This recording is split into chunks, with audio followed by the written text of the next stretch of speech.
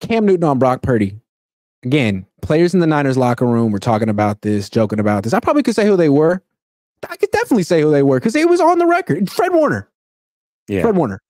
Straight up joking about this, being like, hey, everyone's got an opinion, but if you don't know what Cam Newton said, he essentially said Brock Purdy's a game manager along with Tua and Dak, and they're not guys who are game changers, guys who can put the team on their back like, a young Cam Newton or Lamar Jackson, Patrick Mahomes, Kyler Murray. I don't know. What do you think of Cam Newton's assessment? First of all, I want to say that when you watch the whole clip, really the point from Cam Newton was that CMC should be the league MVP. So I'm with him. I'm on board there. Right? Like, I've said that too. Yeah, I love that. I love that take. Yeah. And when he talked about system quarterbacks or what have you, he went more in on Dak Prescott than he did any of the other quarterbacks. He used Dak as the example more than any of them. And whether you agree with Cam or not, what I can't really stand with this whole situation is that when you have journeyman quarterbacks like JT O'Sullivan, Chase, what was it? Chase Daniels was his name, I think. Those guys, when they have an opinion, we all have to listen to it and respect it because they're ex-quarterbacks and ex-players. That's what I'm told. Like if they disagree with my take, then I have to listen to it. But when somebody who actually won an MVP and was much better than those guys speaks, oh, he's a clown, he's jealous, he's doing it for clicks, all those things. But really, if anybody can speak on having to carry a team for a season to win an MVP, I think Cam Newton certainly can talk about it because in a 16-game season, throwing to guys like Ted Ginn and Devin Funchess, he had 4,500 total yards and 45 total touchdowns to lead a 15-1 Panthers team that eventually got to a Super Bowl and did lose, but he won an MVP and deservedly so. All-time great season. It was an all-time great season, especially when you consider what was around him offensively. So it's fine to disagree with him. I'm not saying that what he says is gospel and we should listen to everything he says because of that. But I do think it's very disrespectful the way that people are talking about him based on his opinion, as if he never did anything in the NFL. I think that that's a little over the top. And what his distinction essentially was, what he said for Tua, for Purdy, and for Dak, their job is to not throw an interception. And for players like Patrick Mahomes, Lamar Jackson, and young Cam Newton, their job was to carry the team. I sort of understand the distinction he's trying to make, but I feel like if you watch Brock Purdy, there are instances of him doing that. Yeah, I think his point is valid in the sense of maybe what you expect from Brock Purdy. We'll just talk about Brock Purdy. Dak and those guys, they're a whole different topic. Yeah. But the 49ers could probably walk into 12 wins with average quarterback play. They could. 11 wins at worst. I mean, this is a team that went to an NFC championship and a Super Bowl with Jimmy Garoppolo.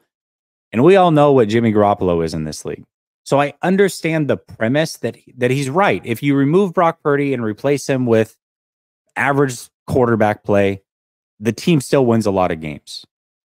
But that quarterback is not going to be in the MVP conversation. That quarterback is not going to elevate the play of people around him the way that Brock Purdy has. And so I think that's where he's wrong, but his premise is not wrong in the fact that when you're talking about an MVP, removing Brock Purdy or removing any of the guys he's talking about, whether it's Tyreek Hill, CMC, Brock Purdy, removing these guys and replacing them with adequate level play at the same position, who is most valuable to their team? And I agree. I think CMC definitely fits that mold. I think Tyreek Hill we found out this last week that Tyreek Hill is clearly more valuable than Tua. He is. There's no question. And, maybe CMC's more valuable, maybe Purdy's more valuable, but I think you can make a case for either one of them on this particular team. Yeah. Yeah. What was I going to say about Purdy, man? I had it a second ago, and then I lost it. MVP, Brock Purdy. Yeah, I guess so. Cam just seemed bitter. And I thought it was funny that Fred Warner was laughing at him. Like, yeah, I mean, I remember Cam Newton at the Super Bowl. I covered that Super Bowl against Peyton Manning. People thought Cam Newton was going to be like the greatest quarterback of all time. Now he's a punchline. Yeah, I think the players like, oh, there's Cam. Ah, bless his heart. He really said, bless his heart. He did. He did. And we all know what that means. That basically means F you, is bless what that means. Yeah. And here's the funny thing. I am not a Cam Newton fan at all. I can't stand Cam. I hated Cam when he played. Super inaccurate. I didn't like the way that he played the game. He wasn't my style of quarterback. When he went to New England, I had debate after debate saying that he was going to be washed. But I have to respect that he won an MVP award in this league and did put together a very, very good season with not much around him. Those are facts. I mean, they just are. So I don't know, man. I didn't, when I watched the conversation in its totality, the last thing I took out of it was the Brock Purdy side of it, but everybody took the Brock Purdy side of it. And I was like, man, I really felt like he went at Dak more than he did Brock. And really his whole point was CMC should probably be the MVP, which is okay. I can agree with that take. And like the top 3 quarterbacks this year, like seem to be Purdy, Tua, and Dak. And I think Cam was sort of trying to say like a humble brag, like the best 3 quarterbacks in the league. I was better. Yeah. And maybe there's something to that too, you know, and Cam, I mean, it's no surprise that he kind of has a take like this because he has said that he thinks he's still one of the best 32 quarterbacks in the league. So, you know, I'm sure he looks at guys like Brock Purdy, for example, and was like, dude, this guy is tiny compared to me. He doesn't have the arm that I have. He doesn't have the athleticism I have. Like, he ain't nothing.